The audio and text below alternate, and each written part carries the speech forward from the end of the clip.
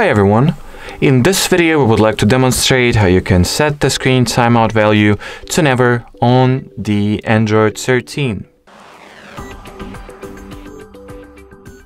So first of all, if we'll go to the General Settings app and in here enter the display category as well as expand all the available options for the screen timeout feature, we'll realize that by default the highest we can go in terms of the time value is 30 minutes.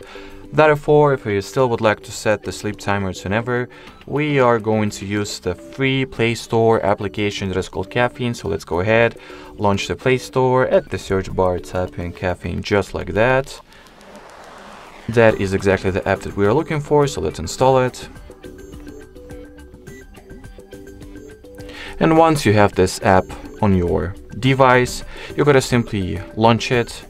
Make sure that the timeout section has the infinite value set, and that will ultimately mean that as long as the Caffeine app is active and running, your screen will not go to sleep automatically at all, no matter for how much time it will be in ideal status.